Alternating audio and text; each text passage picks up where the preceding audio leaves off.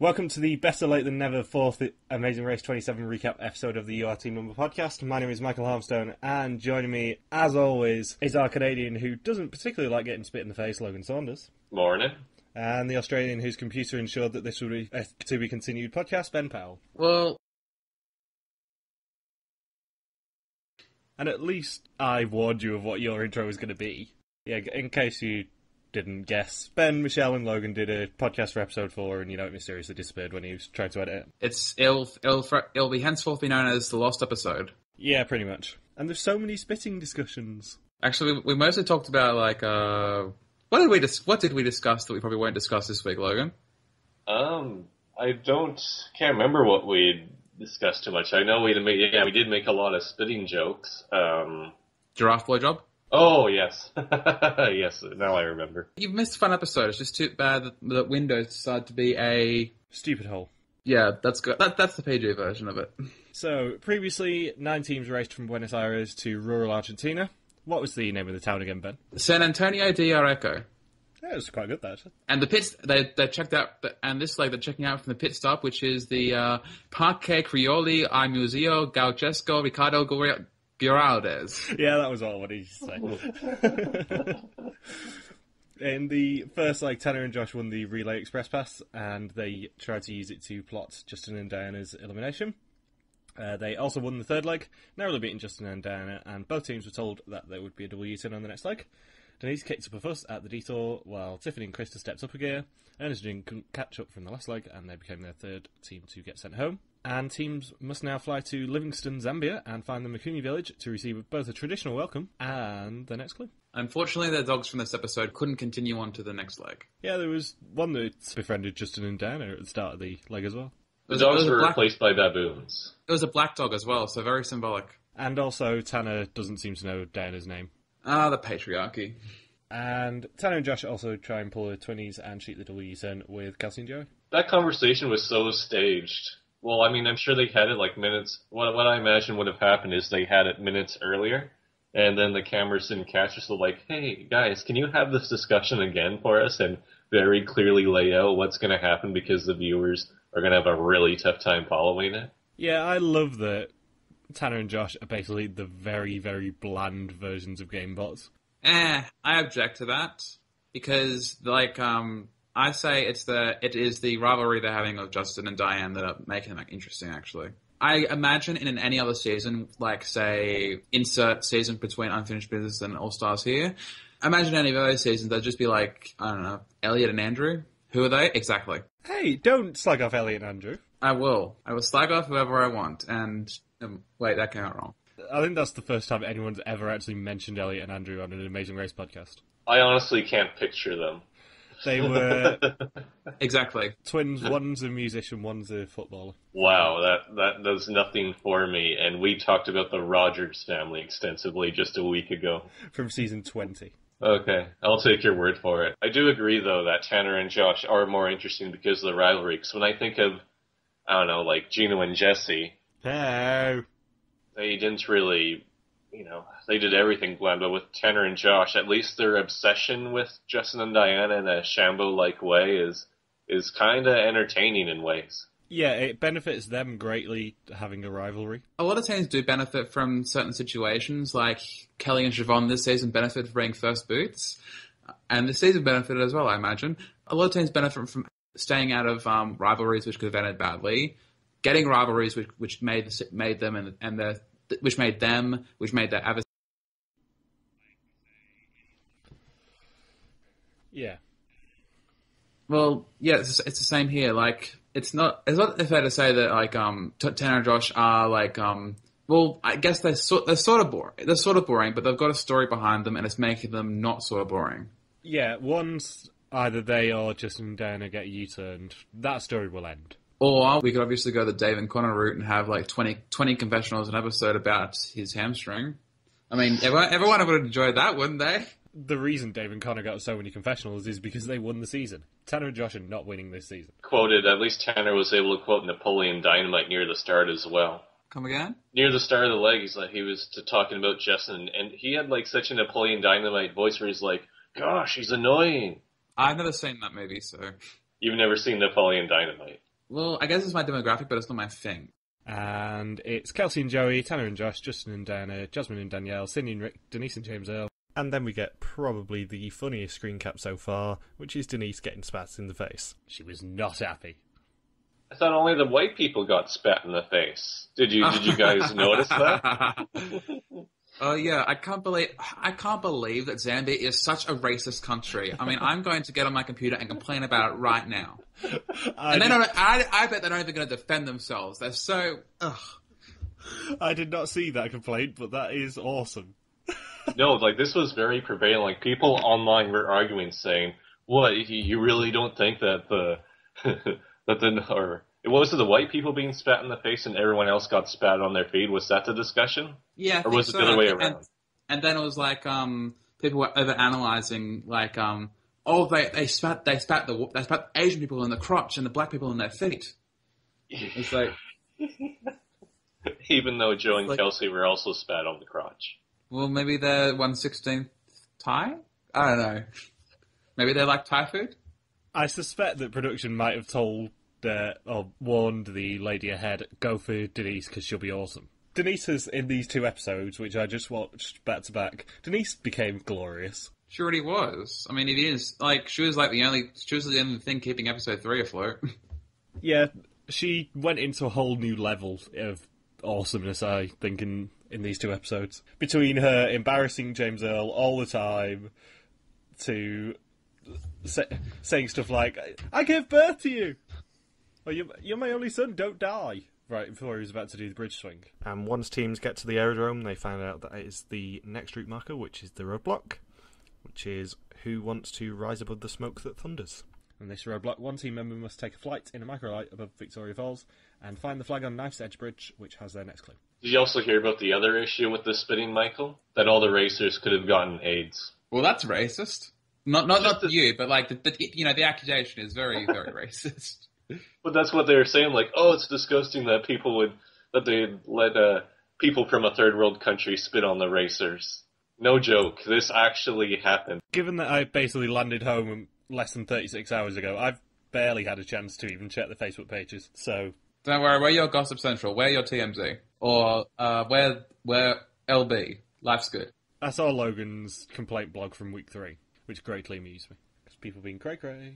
So it's Kelsey, Diana, Jasmine, Rick, Logan, Denise, and Krista doing the roadblock. Because Tanner and Josh use their express pass on the roadblock. On the coolest task of the season, they decide to skip that one. Exactly. Yeah, the only real point of the task was, we need an excuse to show off Victoria Falls in high definition. Why don't we just fly the racers around in a tiny plane and have them watch it, and also scare the shit out of Krista? Well, it was a switchback to Amazing Race 12's visit to Italy. It was also a switchback to where in Amazing Race 1 was actually filmed. I know. They actually went to Knife's Edge Bridge as well, didn't they? Yes, they did. I may be incorrect here, but wasn't the actual clue for Knife's Edge Bridge something about the smoke that thunders as well? That's what I told you last week, Ben, yes. Well, the listeners weren't here last week, Logan. So you get to take all the credit for it. But yes, find the smoke that thunders was indeed the clue from season 1. The very first clue, I think. To which Joe and Bill said, that's got to be Victoria Falls. Yeah, and then Kevin and Drew said, that's got to be Yemen. I am very glad that we got to see the return of Swing You Fat Bastard Swing. In the next episode. Yeah, just on that subject. Yeah. Like, it was pretty disappointing last episode when we didn't get any mention of the fact that this is the first location of the Amazing Race, but like it was good to see it in the second episode. Also, this episode sort of confirmed to me how I personally don't mind seeing repeat locations or repeat tasks in repeat locations because new teams, new dynamics, new moments really. Like, I doubt we would have gotten anything. I doubt in season 1 we would have gotten anything like we got from Logan and Chris. So. Well, anything on that level. I don't really mind a repeat location when it's been 325 rounds and about 14 years since they were last there. And also, we got a new country out of this. Yeah. I mean, it's not like there's going to be some old shut-in internet fan going, they went here in season 2. They're getting lazy with that thing. Why don't they bring back the fast forward every episode? Ben, that is not how Logan talks. Love you, Logan. He doesn't love you, really. What's that about? My favorite thing about the roadblock is that they used the DK Jungle Parkway music from Mario Kart 64. Did they? Yes, it sounded very similar to it when they were doing the roadblock. And Kelsey and Joey make a secret alliance with Justin and Diana. And Jasmine and Danielle are the only team to go to the wrong bridge. And once teams complete the roadblock, they must now travel to the town of Victoria Falls in Zimbabwe and find the Shoestringers Backpackers Hostel to receive their next clue. And at the hostel, Tanner and Josh realise that there's an hours of operation, 8 AM, and they've wasted their express pass. On a plan that they weren't even trying to execute in the first place. They were supposed to use it on the detour, or maybe the U-turn was going to be right after the roadblock, and they were really foreseeing the twist. These two legs, more than anything, prove that Tanner and Josh have never seen The Amazing Race before. To be fair, back in season 21, Gary and Will did the exact same thing. Like, in episode 3, I think it was, after they left the starting line, they got to the first task and they're like, "Where's the U-turn? Where's the U-turn?" And they were the self-proclaimed super fans of the season. Yeah. They were supposed to be like that. Their entire thing was that, we've seen every single season and we've seen every single episode. We are the best super fans that have ever come out of the show. And it's like, that.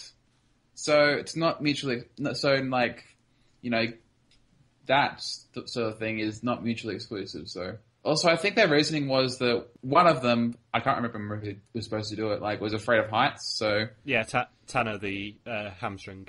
Tanner the hamstring. His new nickname is Hamstring. I've decided. That'll catch on. Well, we get to see him do a bungee jump next week, which is going to be hilariously funny. So it's Tanner and Josh and Justin and Diana leaving at 8 AM, Kelsey and Joey and Cindy and Rick at 8:10, and then Logan and Chris, Denise and James Earl, Jasmine and Danielle, and Tiffany and Krista at 8:20. And it's a detour, which is co-op or cocaine. And in co-op, teams must varnish and polish a giraffe model to receive their next clue. And in croquet, teams must score 5 points against a local player to receive their next clue. What I love about the whole waste of the Express Pass is that it's like the 11th season in a row where the Express Pass has made zero difference to the race. Like, it was such a Wile E. Coyote moment that this was supposed to be the one time where the Express Pass was going to drastically change the race or do anything to it. And then they just waste it and it does nothing. It's a decent plot device, I guess. Well, it's the most exciting plot line the Express Pass, I think, has ever had, but it just had the blamest result possible.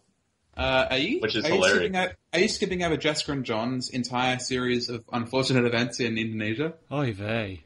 But the Express Pass didn't make a difference there. They just had the same result as if they didn't have it. The only difference is that they just looked 10 times more like an idiot because of this whole situation. But that was an interesting plot line revolving around the Express Pass. Like, if they had actually used the Express Pass, they probably would have, gotten their act together. So yeah, I think it's been plot relevant, but not like plot changing, I guess. It's never been the all-encompassing dominating plot of a season. Like, I mean, if Pierre and Michelle had made the final 3 in The Amazing Race Canada 2, that would have been more prevalent.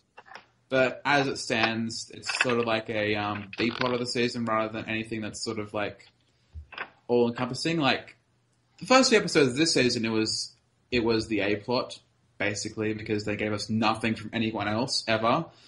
But as it stands right now, it's probably just going to go, it's flatlined as a plot. And croquet seems way, way easier to me. It was probably worded a bit weirdly in the instructions because, I can't really see any reason why you'd actually go to the co-op.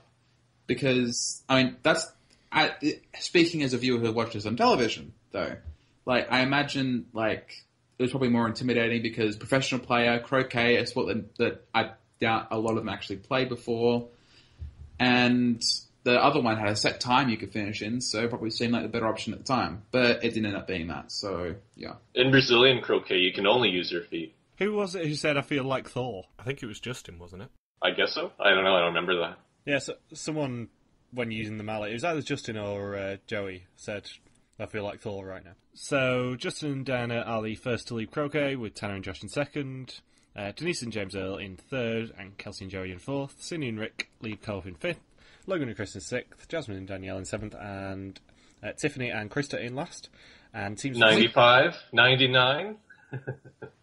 Yeah, we skipped over the entire tasks. Yeah.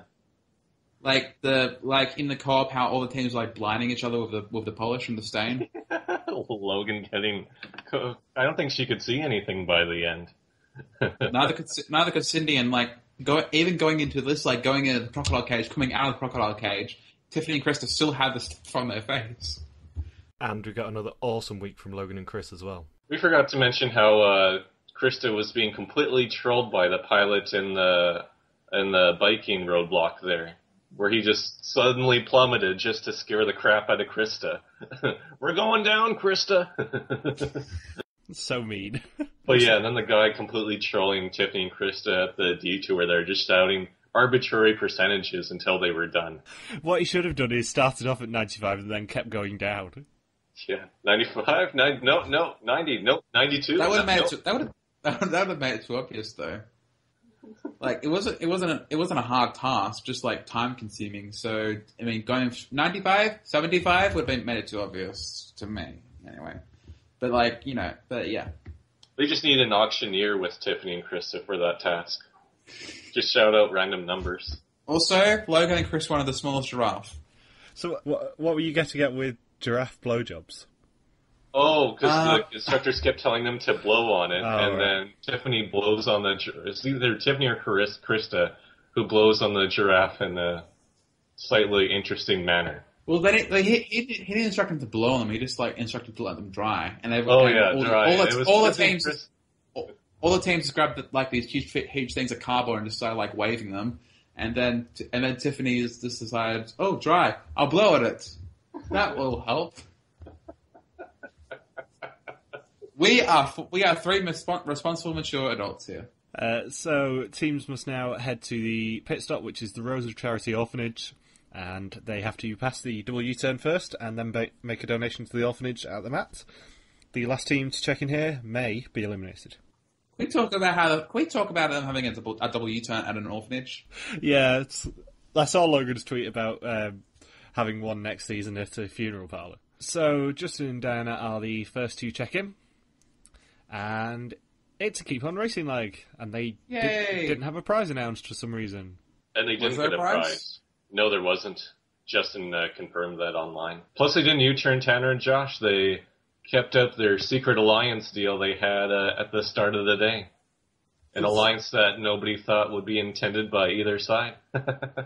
And Tanner and Josh come in second, and because they use the express pass on the roadblock, they have to decide at the mat who they're going to give it to. And Phil tries to hurry them up by actually telling them before anything else that it's a keep on racing leg. And they decide to give it to Denise and James L. Can you just talk about how like Denise and James L have been like surprisingly clutch this leg? Like they came in the last flight, they went in the last departure time, and they somehow ended up in third. I didn't catch that. That is impressive. Yeah, they did a massive jump somehow. Well, Denise's background in croquet in Alabama, didn't you know? They have an Olympic level croquet team. You gotta go out there. Oh, I love her. She's awesome. They have been surprisingly good though. They came in fourth in the first leg. Like it's like fourth, fifth, sixth or something. Fourth, third, sixth. Yeah, it's fourth, third, sixth, third, first. Yeah, they're pretty unassuming, but there are fairly strong teams so far, at least compared to the rest of the mid pack. So Kelsey and Joey come in fourth, Cindy and Rick come in fifth. Logan and Chris attempt to donate $20 and get guilt tripped by Phil, and they check in sixth. Jasmine and Danielle check in seventh, and Tiffany and Krista attempt to U-turn Justin and Diana, and then get last place for their troubles. You know what? We were talking about this last week, but we were thinking that when teams show up to the orphanage there, that there should have been a good luck ceremony with the ladies spaying on all the kids. But then the teams would have no idea what was going on, and they'd be completely shocked and horrified by what was happening. But then just realize, oh, it's just a good luck ceremony. But then, like, they'd have no good luck going into the leg. I mean, without the ceremony, Denise's plane probably would have, flown into Victoria Falls. Yeah. Krista's pilot would have actually dropped her into Knife's Edge. Yeah, right into the side of the bridge, and Jasmine and Danielle would have actually figured out what country they're in, thus not making the viewers have a good laugh. Also, there's quite a few teams left where one person has done 3 roadblocks. Because Denise and James Earl have, Tanner and Josh have, Kelsey and Joey have. Yeah, this really was like the leg which you do the same thing as last leg, where the less strong partner does it, but it wasn't worded that way, so understandable, I guess. Maybe no, not really. No, like you're at Batoka Gorge, and the clue says is the clue for the roadblock is gorge. Like, did they really think it was going to be an eating contest or whatever? You know, this is like the second task of the season where you like even stuff out. You don't you don't keep on going lopsided because you think, oh, it might be a little difficult. Can we address the whole Logan and Chris donating $20 thing and the super duper negative reaction about it online? Yeah, I reckon that orphanage was guilt tripping them. Have you seen? They've got a Facebook page. They have like about 1,000 likes there. I think they're doing pretty well for themselves. Last time they did this sort of thing, it was that stupid twist in season 19. The one where it was the double elimination leg, and there was that tiny sign that said you got to donate all your money. Oh, I like that. I mean, I couldn't really say Ethan and Jenna, or Ron and Bill, I think it was. Yeah, I can't really see either of them. I couldn't really see either of them like providing entertainment factor throughout the season. So, like the only plot line that Ethan and Jenna had was, "Oh, we're on Survivor. We're not going to tell anyone." Hey, did you guys know they're on Survivor? They were on Survivor. Man, that's greedy. And then there's like, Ethan, where'd you put the clue? I know where I put the clue. Ethan, where'd you put the clue? I don't know where I put the clue. Well, here's the clue. Scene. Yeah, that sign said that they had to donate all the money, and it was the same in the India leg in Amazing Race Canada 3. But the clue this time didn't say they had to donate all the money at all. It's not like they couldn't check in. Yeah, exactly. Phil guilt-tripped them into spending the production's money. Exactly, into putting all their money in there, because they were well within their rights to not. Yeah, they don't know how much money they're going to get when they open up the next clue envelope. I mean, I'm sure that it's actually going to like compensate for the fact that they donate to an orphanage. I mean, it's not like they're like writing the race legs in reverse. Mm-hmm. With the teams, they're on such an adrenaline rush that they're not going to stop and think, oh yeah, production is going to make us donate all of our money, and they're not just going to leave us broke for the next leg. I mean, with Logan and Chris, I don't think they watched the race too much to even have that really come across their mind at all. They're too busy chasing Kanye West. Yes. So teams must now make their way to the Lookout Cafe and search for the next clue, and they've got $65 for this leg. Bill didn't donate anything to the orphanage. Well, what's up with that? He's telling everybody to put money in the box, and he didn't put anything in it himself. I mean, what a jerk. I did notice that Phil launched an appeal for people to donate money to the orphanage. So it's probably to beat his own guilt. Like I said, they're probably doing pretty well with themselves. They have a Facebook page and everything. God, there's greedy orphanages. Like, can't they, follow America's example and pull themselves by their bootstraps? Just for the record, Ben is being deeply ironic there. I do have to say, though, that the whole scene was geniusly edited with all the reactions from the kids when Logan only put $20 in the box at first. I even rewound that because of how much that killed me with all the reaction shots. And then Phil saying, no, why not just put everything in there? Everyone else did. You cheap bastards. Yeah. Yeah, I hear that Logan and Chris don't even tip when they're out in restaurants either. They just put a 5% tip, and then the waiter said, well, everyone tipped 15 to 20%. What's wrong with you guys? So, once teams get to the Lookout Cafe, they find out it's a roadblock, which is who wants to gorge themselves, and in this roadblock, one team member must face a switchback to the very first task in Amazing Race history, where they have to fat bastard swing, across the Batoka Gorge to receive their next clue. So, not go to Madison Square Garden? And Justin, Josh, Kelsey, James Earl, Cindy, Chris, Danielle, and Krista do the roadblock. Can we talk about the check attack led snake that was leading out of the leading away from the Lookout Cafe and allowed Jasmine and Danielle and Tiffany and Krista to actually get further up in the placements? Before I do the roadblock, I'm going to check my Fitbit heart rate if that's okay with you guys. Oh, 200 beats per minute. Okay. That's high.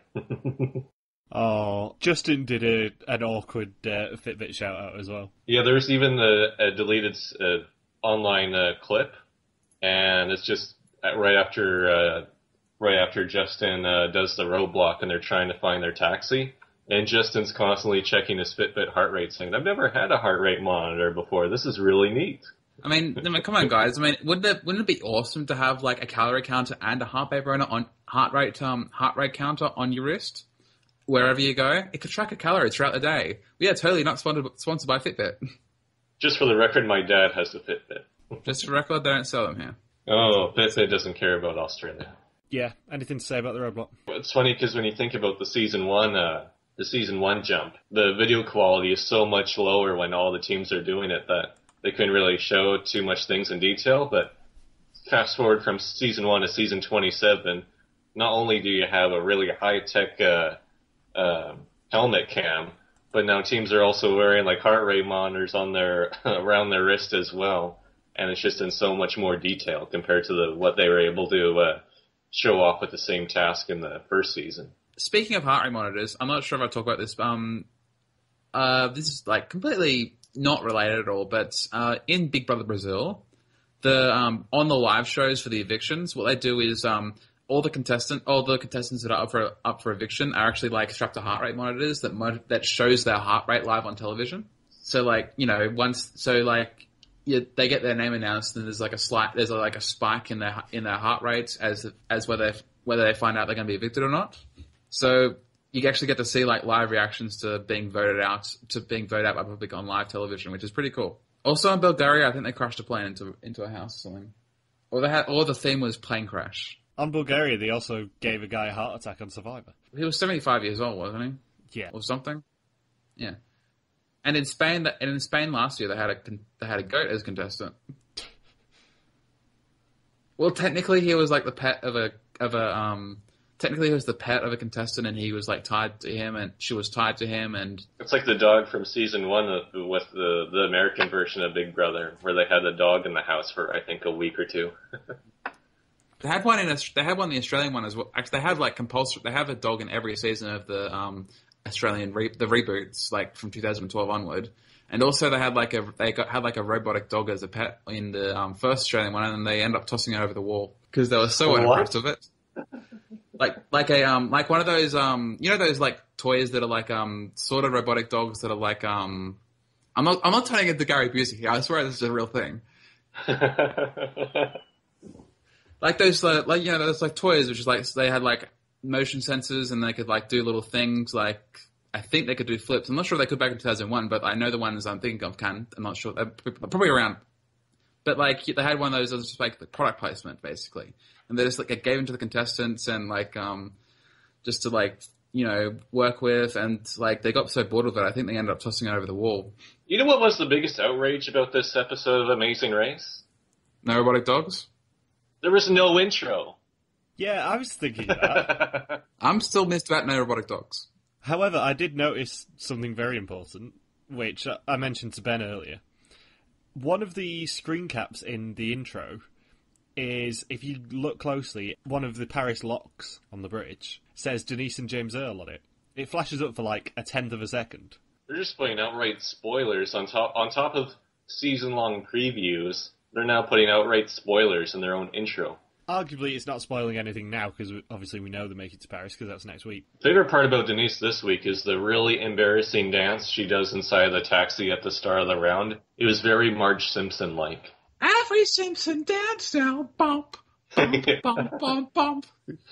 Okay, I'll go to the dance. I can't do the like 12 pack of cigarettes smoking voice. So, or the Nolan twin smoking voice, basically. Steve, notice that Phil is trying to copy things out of John Montgomery's playbook by suddenly having the urge to participate in a lot more of the tasks. He's feeding the crocodiles. I can't do an underwater voice. He gets to play with Lucky, Plato, and Bun Bun. So once teams complete the roadblock, they go straight to the detour, which is crocs or canoes, which I believe in the actual clue may have been called paddles. Is that like wood versus co-op from the previous round? No, it's co-op or cocaine. Well, they called co-op and wood the same thing for the detour last week. Did you say co-op and cocaine? No, croquet. Good, I was about to say. That's what I thought the first time, too. I thought Michael said cocaine the first time way back as well. It did sound like they said cocaine. And I actually did say it the first time as well. I was waiting to see if either of you picked up on me saying it. In this detour, I haven't slept in 5 weeks. Okay, Tyler and James. In this detour, teams must go to a wild Hollywood party. Anyways, Crocs or canoe, and you said it was also referred to as paddles in the clue? Yeah, I think it was, because I think Justin and Diana said we're doing paddles. So pretty much either feed crocodiles or paddle across the Zambezi River and hoist somebody up into a vulture's nest to grab a clue. I'm not 100% which one I would have picked. Crocs, for me. I would have chosen Crocs. I'm not the shoes so much. I'm not a big fan of those, but feeding the crocodiles would be more of my must thing. put on a pair of socks and then put on Crocs underneath. That's for family edition, Ben. You know what they should have done this leg? They should have taken a page out of the Redonkulous Races book and have them, I don't know, just like paddle over Victoria Falls and take a selfie while they fall. I mean, they could do that, can't they? What they should have done is taken a page out of Israel's book and had it be a non-elimination last time, but the non-elimination penalty, instead of being a speed bump, they just make them have to wear all their winter clothes in Brazil. But in this case, they have to wear Crocs for the entire leg. I didn't care for the Redonkulous race, just for the record. So, in Crocs, teams must go croc cage diving and feed 2 pieces of meat to them to receive the next clue. And in canoes, teams must paddle across the Zambezi, and then one team member must hoist their partner up to a vulture's nest to find the next clue. And Justin used to be a canoeing guide, and Diana rowed in high school. I don't think anyone was really tuning in to see, oh my god, they're going to paddle down a river, compared to, oh my god, they're getting into a cage with crocodiles.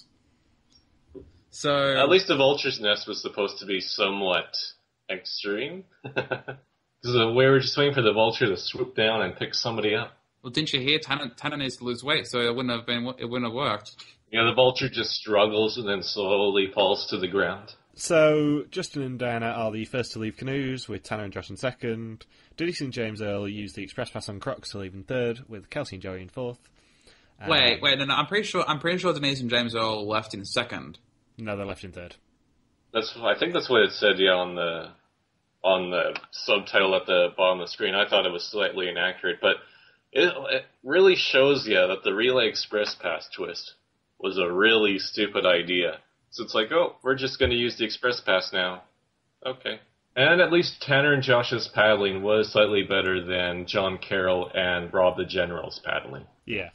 Rob wasn't here. And teams must now find the lion encounter to find their next clue. And once there, they have to walk with the lions to hunt for their next clue. Terrible pun. Wouldn't it be great to walk with lions? We discussed in the last episode how, like, we tried to match up the date of Cecil actually getting shot with the filming schedule of this, and I actually looked it up. I'm pretty sure Cecil was shot on July 1st, I think it was, in Zimbabwe, and the first episode of The Amazing Race 27 started filming in was it July 22nd? I think June 22nd. Yeah, so it would have been just after it happened, or just before. This is going to be on my mind all the time now. We have to work this out. We have to put our heads together and work this out. It was 9 days. It would have been 9 days after the start line. So my guess would be that it happened is that they were there either the same day or like 1 day after. 9 days. I think Phil said 10. So they were there the day after Cecil was shot, and the task didn't get switched out at all. They could have been a few miles away from where a beloved lion was shot as they walked with the lions thinking, oh, this is a really cool task. That's kind of funny.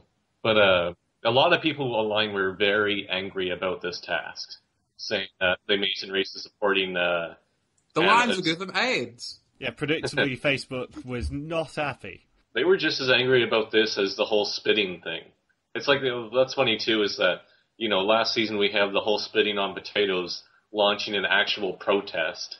And then this season we have the whole spitting incident with the good luck ceremony. And then the only other thing that's non-spitting related to be up that high is with teams walking with lions. What exactly was the whole brouhaha about? I guess for some reason they think that with the enclosure, that once the lions are released out in the wild, that it's just open season on them. And I guess wherever place they were at are supposedly promoting this. Yeah, 24th of October, Amazing Race needs to watch Blood Lions. That is what is going to happen to these poor lions. What a load of rubbish that was spewed out about rehabilitating them back into the wild. Yeah, right, so let's train them to be around humans. Shame on AR for this dreadful error. Reading comments from people who frequent the Amazing Race Facebook page is a clear indicator of who, in the perhaps deep south of America, probably should not be provided with keyboards. And now there is a petition. Leslie Moon's CBS CEO and the producer of The Amazing Race, please don't exploit wild animals for The Amazing Race anymore. There's another protest. There's another protest. Oh my goodness! We have to do another. I have to do another Mr. Potato Head like signature on it. How many signatures does it have? Because the spitting on potatoes thing only got about 20 or 21, I think, by the end of it. Just like those poor lions. 457. Whoa. Okay. That's slightly more serious. Slightly more serious than spitting on potatoes. People care more about majestic lions than they do potatoes, apparently. But what about those poor farmers? The poor farmers. They have to eat them. They have to live with those. They have to live those potatoes their whole life. And that's rude. CBS They're CEO and the potatoes. producer of The Amazing Race don't exploit wildlife for television. Is the name of it.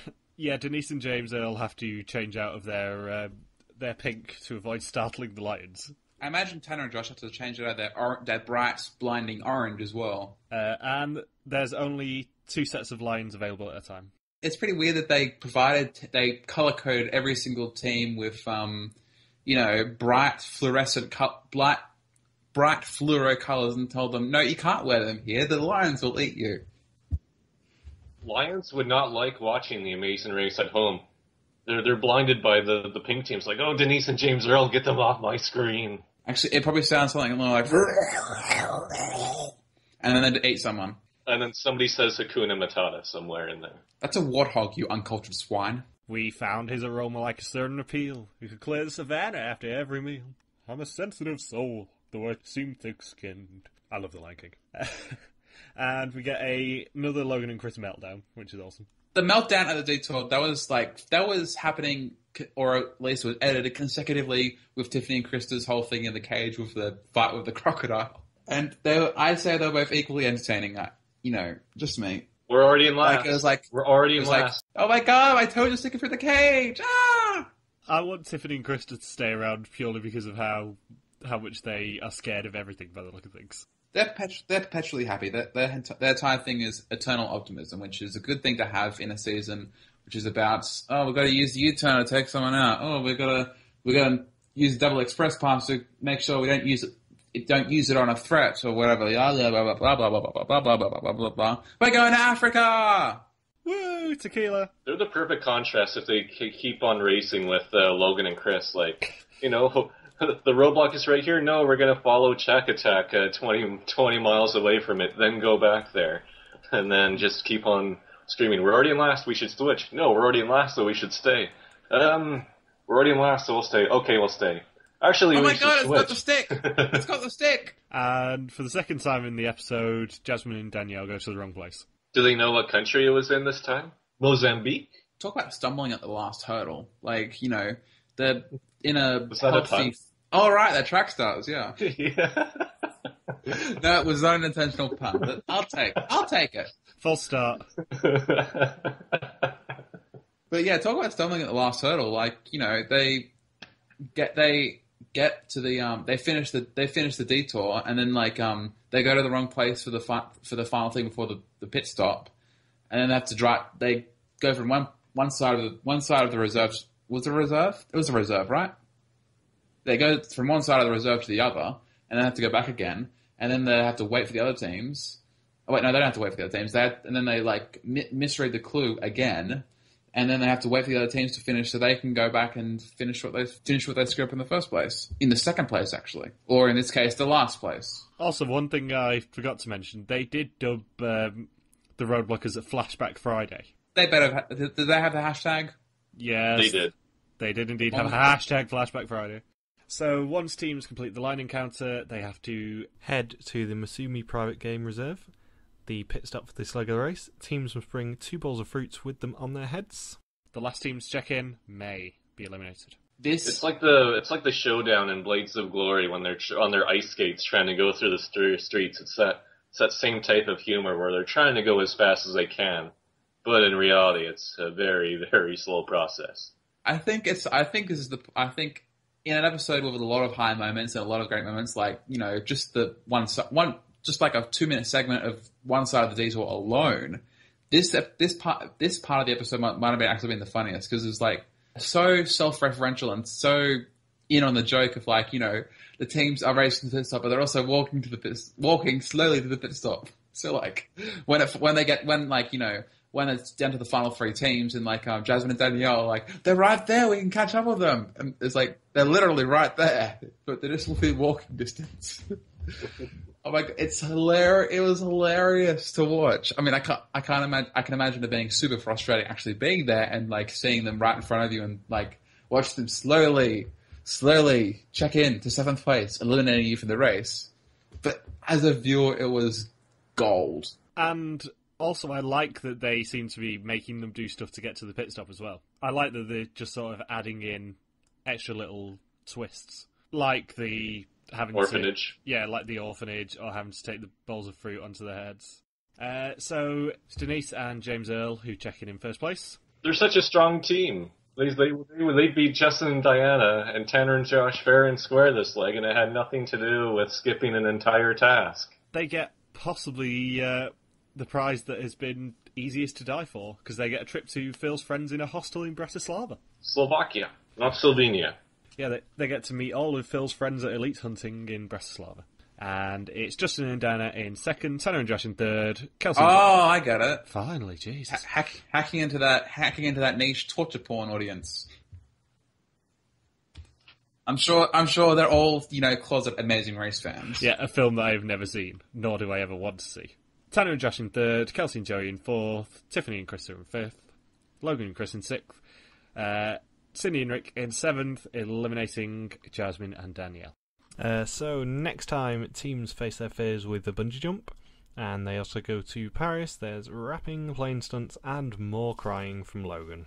Are we going to serenade Jasmine and Danielle, who were probably got one of the smallest edits for a team to last 5 rounds in the Amazing Race? Yeah, they were a massive presence in the first episode, and then we saw nothing of them for 4 more episodes. Pretty much the only quote I can remember from them is, I'll buy you new feet. And that was about it. It's pretty surprising that a team that wore bow ties on their head couldn't get more screen time.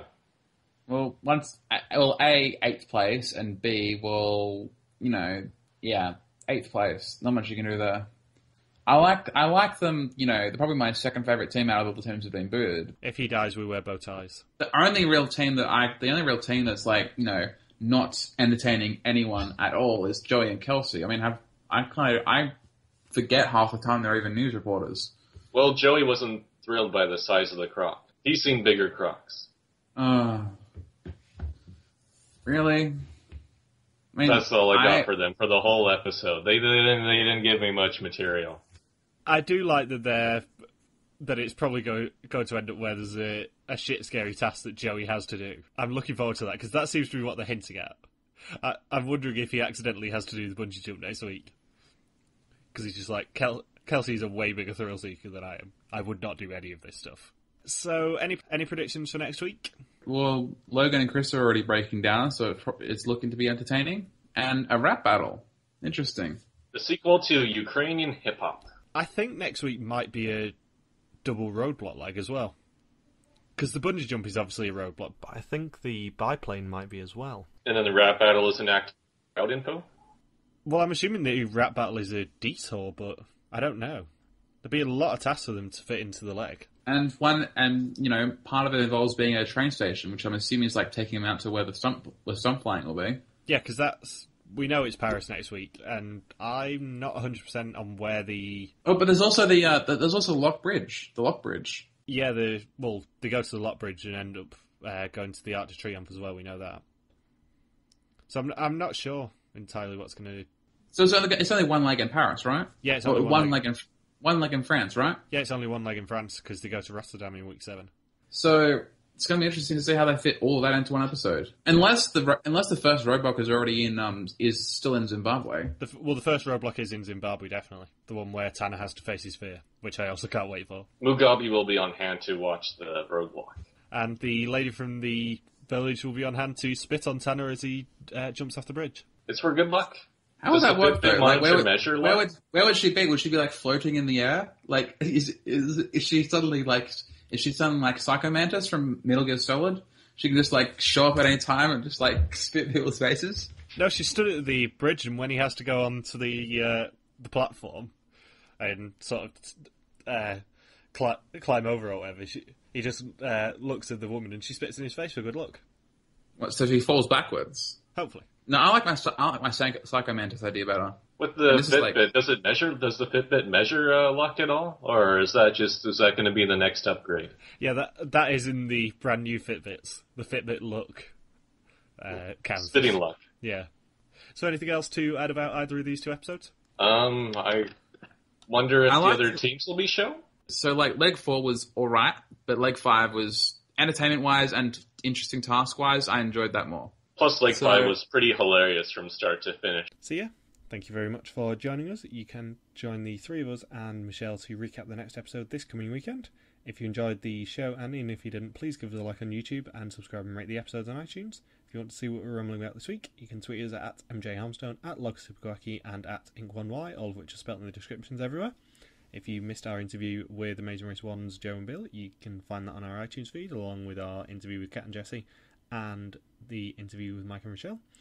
And that's on the iTunes feed. And finally, if you're following Celebrity Apprentice Australia, Ben is blogging that all season, which you can find at yatncast.wordpress.com. Thank you again. Bye. Bye. Peace. Hashtag 1.61. We're not going to have a Ginger Ninja this week, Logan. I was just condensing it for time. I mean, if there wasn't an intro in the actual episode, then there's no hashtag on the podcast. Hashtag welcome to Africa. I've waited for 3 weeks for a hashtag Super Quacky, hashtag Ginger Ninja. I'm disappointed. Don't force it, Michael. Okay. Hashtag Flashback Friday. Hashtag BoJack Thoughts. I'll be expecting one for the next podcast. Yes. Hashtag Fitbit Heart Attack. Hashtag Giraffe Blowjob. So once again, bye!